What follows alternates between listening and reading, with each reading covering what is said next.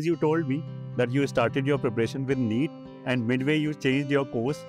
So how that happened and something like that? In the beginning, when I just started with 11th, I was not sure of if I should choose NEET or I should prepare for JEE.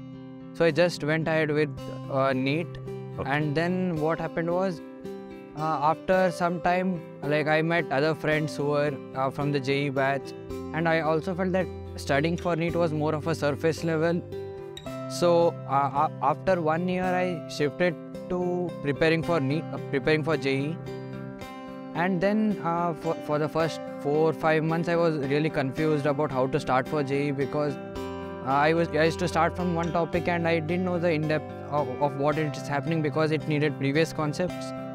So after some time, one of my friends who was also preparing for JEE suggested me competition.